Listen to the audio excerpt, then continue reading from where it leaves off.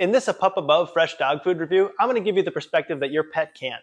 And not because they can't eat it, but because they can't talk. As much as I love cooking delicious food, what I really love more than anything is eating it. And at the very least, this will be one less meal that I have to cook today. And that's saying something, because being the fitness and nutrition nerd that I am, I eat up to 7 meals a day on training days. As an added bonus, I'll finally get to find out if those canned sardines that I eat every day truly taste, as my wife puts it, like dog food. But this isn't just some publicity stunt where I eat dog food on camera. I'm going to show you how A Pup Above stacks up in terms of quality, convenience, and price, so that you can decide for yourself whether this relatively expensive fresh dog food is the right choice for your fluff ball.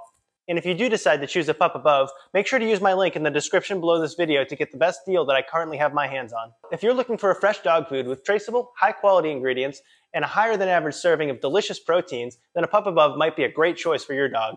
In terms of quality, I'm going to evaluate A Pup Above on its appearance, its taste, and its ingredients. Let's start with appearance. So let's take a close-up look at these recipes from A Pup Above.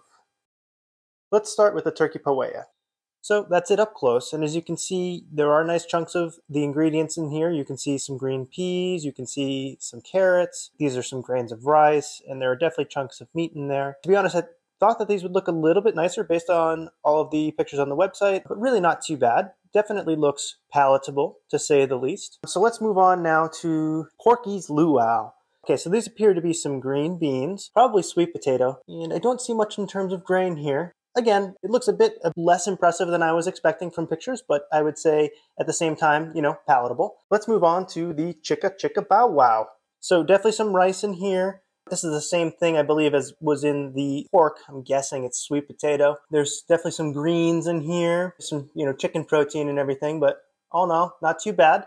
Last but not least, let's take a look at the Texas beef stew. That's probably carrot. There's definitely some green peas in there. Definitely nice chunks of beef. Again, not quite what I was expecting based on, what I saw on the website, but I would say overall, I'm not completely off-put by the idea of trying this out in just a minute here. So now I'm going to evaluate the smell of each of these recipes to get a sense of how appetizing they are. I'm going to start with the turkey paella. Not bad. Definitely smells like food. There's some herbal notes there. I'm going to guess there's some turmeric in there, maybe some thyme, but the aromas are quite prevalent, and I'm definitely able to pick them out with my nose. So let's try the Porky's luau. All right. This one's a little bit harder. I'm not sure if there are any herbs in there that I can pick out. Generally speaking, it smells okay, not anything particularly noteworthy, and I would say that it actually smells like food rather than dog food. So now let's move on to the chicka chicka bow wow.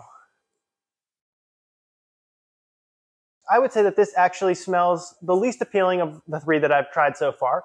Perhaps there's a smell of greens in there, and perhaps a little bit of a sour smell in there, not in the way of, spoiled food or anything like that, but I can't really quite put my nose on it.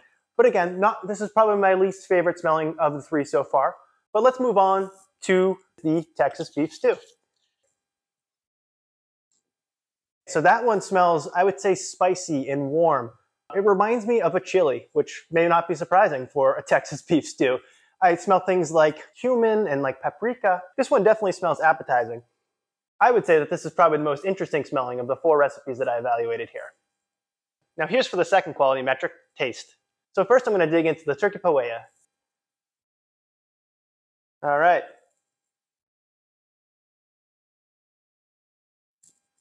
Well, I would say that's not bad at all. I would definitely use more salt, but I think that's by design. And I think I'll find the same thing for all of these recipes because you really don't want to overdo it with salt for your dog. But that tastes pretty darn good. It definitely doesn't taste like dog food. It's even more appetizing than the sardines that I eat on a daily basis. And I love my sardines. Interesting. So far, I'm pleasantly surprised with the turkey paella. Let's go ahead and move on to Porky's luau.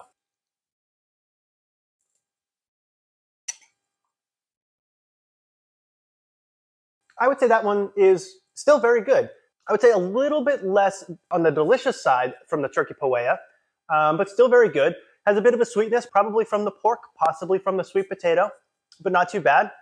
I would say overall there's not much complexity in the flavor there, but once again, not at all what I imagine dog food to taste like. Very thoroughly impressed with that, and if someone served it to me as a meal, I wouldn't be all that disappointed. Of course, not at a 5-star restaurant, but that's not what we're talking about here. Next up, let's try the chicka chicka bow wow. I love that name, by the way. This is the one that I found least pleasant in terms of smell. So let's see how it tastes. It's not bad. The flavor is definitely the most bland of the three that I've tried. Nothing is overwhelmingly prominent and nothing really stands out, but it tastes like chicken and definitely not offensive in any way. So again, not bad. I definitely would eat that. All right, let's move on to the fourth and final recipe, the Texas beef stew.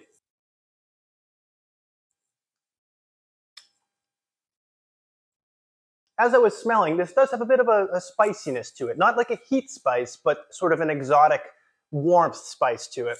It's not quite what I would expect. Not bad, definitely enjoyable. The texture and the flavor of this food is really, really excellent. And if I were receiving this as food, maybe for lunch somewhere or something not overwhelmingly special, I think I would actually be quite happy with the food I'm receiving. The presentation is quite different from something you might expect at a restaurant or something like that. But again, they're packing this up into bags and freezing it. It's meant to be homogeneous so that when you're serving portions of it to your dog, they're getting a well-rounded nutrition and not just, a clump of rice one day and a clump of the meat the next day. Overall, I am overwhelmingly shocked at how good this dog food tastes. If somebody served this to me and I wasn't expecting a top-notch experience, I really wouldn't be disappointed at all. So excellent job to A Pup Above for making this dog food taste absolutely great.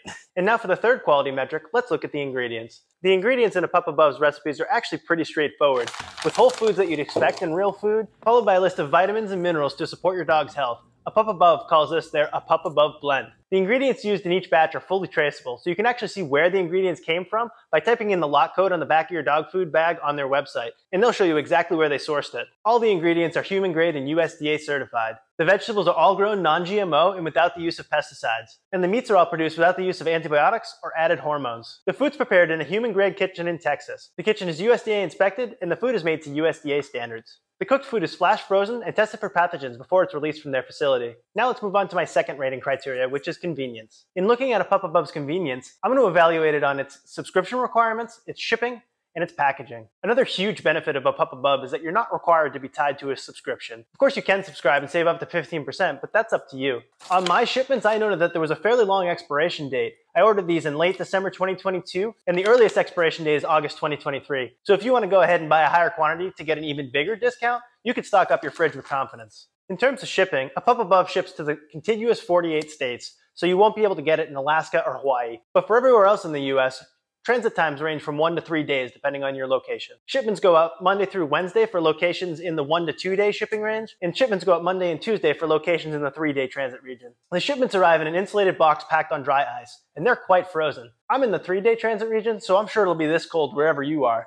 And then in terms of packaging and serving, A Pup Above's fresh dog food is frozen in 1-pound individually wrapped packets. All you have to do is defrost the patty overnight in the fridge, or they say you can thaw it in room temperature water for 30 minutes. Once thawed, the food will keep for up to 7 days unopened. And there's a feeding chart right on the bag that'll help you determine how much to feed your dog. So that brings me to my third rating criterion, cost. Well, here's the kicker. A Pup Above's fresh dog food is undeniably more expensive than some of the other brands when you evaluate it on a dollars per pound basis. While subscriptions from brands like the Farmer's Dog, Ollie, and Pet Plate will run you around $4 to $7 per pound, a 3-pound multi-pack of A Pup Above will give you a similar amount of food for about $13 a pound. Of course, you can knock that price down a bit by opting for a 7-pound package, and you can knock down even further by opting in for a subscription. But what are you getting for the higher price tag? Well, for starters, A Pup Above's recipes are packed with over 40% more protein on average than you'll find in recipes from brands like the Farmer's Dog, Ollie, and Pet Plate. And we all know that protein is the most expensive component of food. Just take a look at the prices for meat in the grocery store when compared to vegetables. But more importantly, I thought that dog food was absolutely delicious, and I know that many people out there want only the best for their dog. So sure, it's expensive, but if you're already in the market for fresh dog food, it's really not outrageous. And if you want to get access to the best discount that I currently have my hands on, make sure to click on my link in the description below this video. I'll always be updating that with the best deal I have access to. If you're interested in learning more about fresh dog food, make sure to stay tuned right here on this channel.